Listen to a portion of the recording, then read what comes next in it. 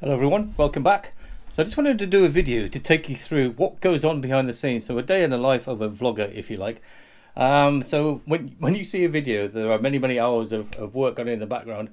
You see the painted turd, if you like. But I just wanted to share with you some of the trials and tribulations you have to go through. And this is not a whine or a moan. This is for entertainment only, so enjoy.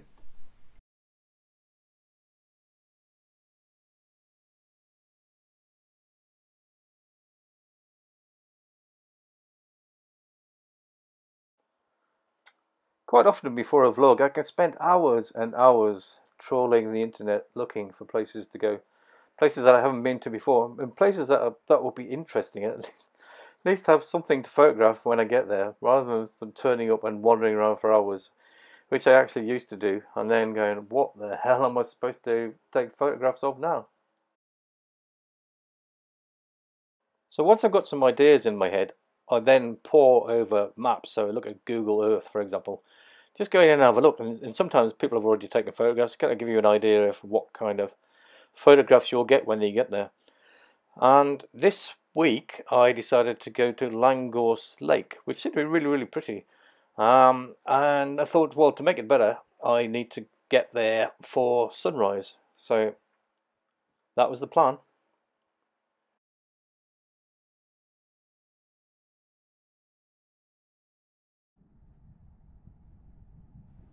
But what time is sunrise there? So I think I mentioned this out before, but clear outside is a brilliant that they use quite a lot.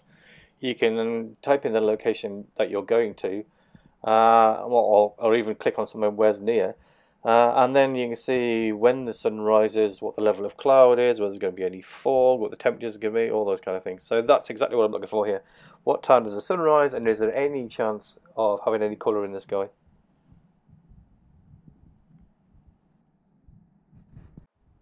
And then, of course, I've got to charge everything. I don't want flat batteries when I get there. So I've got to charge my camera, I've got to charge the drone, I've got to charge my gimbal, I've got to charge the batteries for my GoPro.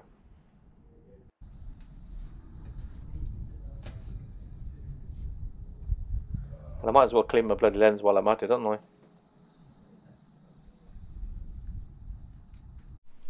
So I've planned, I've prepped, I've charged, I've updated, I've cleaned, and now all I've got to do is drive for about 2 hours. So that's fairly straightforward, isn't it? So after all that preparation, I'm off on my way into Wales. It's the night before. The plan is to sleep in the car and then get up in the morning for a sunrise, which I believe is about 20 to 6 in the morning, so there's no way I would have made it. Well, apart from getting up at about 2:30 in the morning. So yeah, plan is get there, have a few beers, maybe a tot of whiskey, send me off to sleep. So here's one of those other things you don't see when you're watching the video, the vlog. I was heading off into Wales. I decided to go up the M50, and just as you come off the M5 and the M50, there's a big fat yellow sign saying motorway closed. So I had to come all the way back, and now I'm trying to find my way there via another route.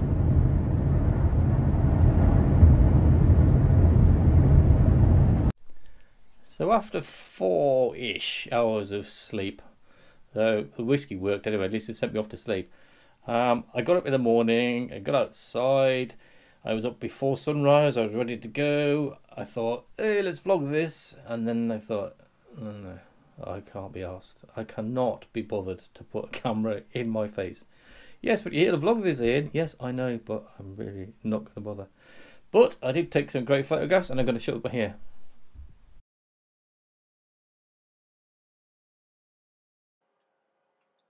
So I did get the drone in the air, and this is a view of the catalogue hut that's been built for tourists, and obviously that's the lake. To get this next shot, I actually had to lean over the gate you can see in the bottom right hand, because it was closed due to vandalism and coronavirus.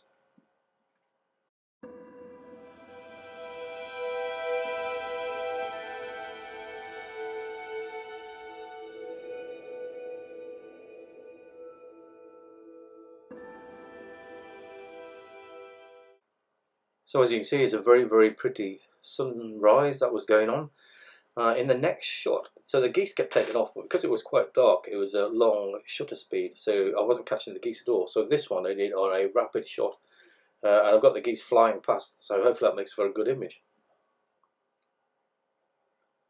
I'm quite happy with this one, so looking down from the drone exactly where I wanted it, with the leading line coming in from the top right to the circular shape right in the middle. And this is where the original Crannog used to be back in prehistoric times. Now an island in the middle, and obviously you can see surrounded by geese. And a shot from the drone once it's up at around the 120 meters, 400 foot mark.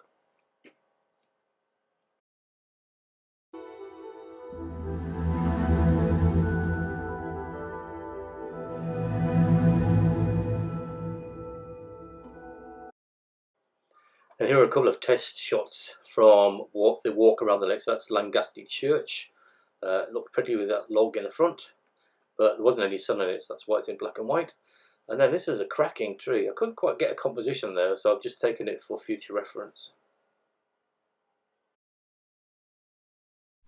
So that lake was absolutely beautiful. It's I think I was there for about 2-3 hours, something like that. There are lots of wildlife there as well. If you want to go there and not do landscape photography, take a long lens, and there were lots of geese and ducks and swans and all that kind of stuff. So absolutely very, very pretty. You can walk most of the way around it, not all the way. You can walk to Langasti Church, which is probably about 3/4 of the way around, but then you have to walk back. So just something to be wary of. By the time I'd finished, it was 10, 11 o'clock in the morning. So I thought I would go to Tullybont Waterfalls. So taking waterfall pictures should be fairly straightforward, shouldn't it?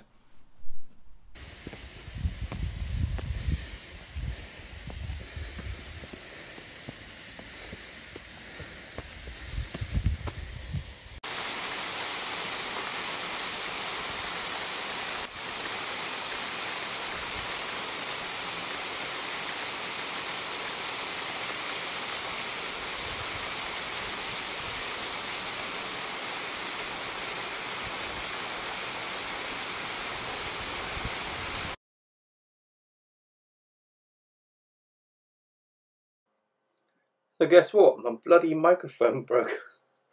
What a pain. And I've just noticed as well for this video, it looks like the waterfall is coming out of my right ear. I'm very, very odd. Anyway, I'm stood there telling you that I couldn't be bothered to vlog in the morning, and how beautiful the waterfalls were, even though it's a hell of a treacherous climb up there. You can see the steps going up on the right hand side. So you can actually stand right next to that waterfall. I don't know how far that is down there, probably 100 foot, something like that.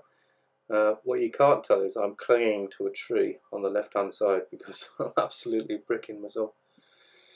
However, behind, if you see just over my right shoulder there, there's actually quite a nice cascade, and I crouched down and took that probably on about a 1/6 or 1/8 of a second shutter speed, and turned out quite a nice image, better than the ones that I took leaning out with my camera in my hand over the top of the waterfall. So.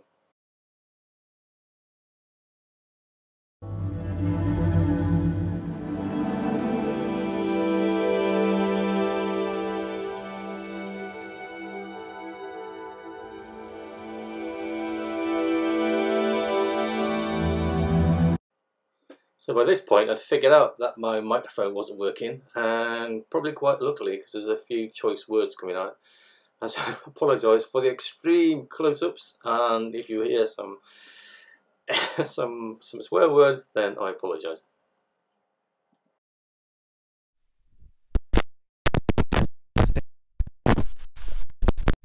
Hello, hello, hello, hello, hello. So, I knew I should have the microphone stopped working, so you can see on the screen is my microphone. Hopefully the voice will work. And hopefully this microphone working as well now. Is this fucking working? I'm having one hell of a nightmare with this microphone. It's really annoying. As is this bloody steep hill. God.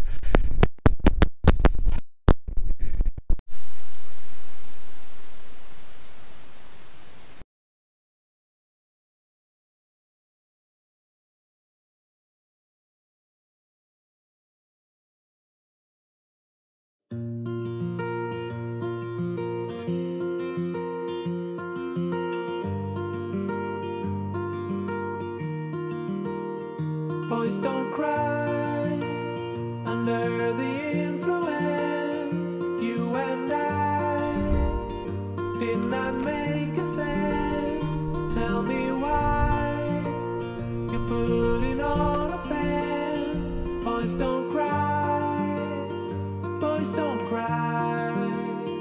Endless game, when's it gonna end? We became what we should condemn.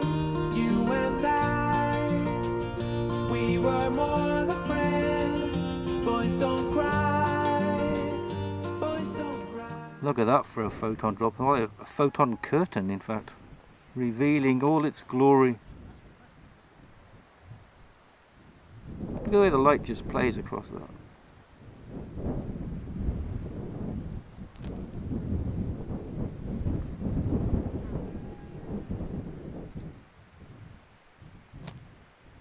Absolutely stunning.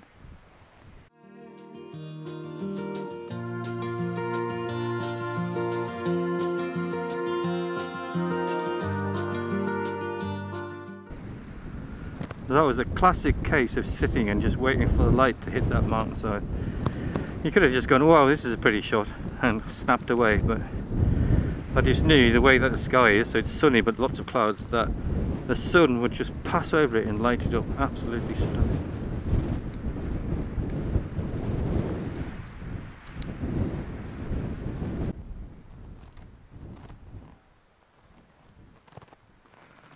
Look at these absolutely outstanding views. It's incredible. I finally got a microphone camera combination to work, by the way, and it's wobbly because I don't have a gimbal for this, so it's just handheld. So this is my main camera with the microphone on top. For some reason the GoPro just was not having it. I tried a lapel mic, I tried this mic, I swapped the cables around and it just didn't work. So anyway, here we are. Stunning.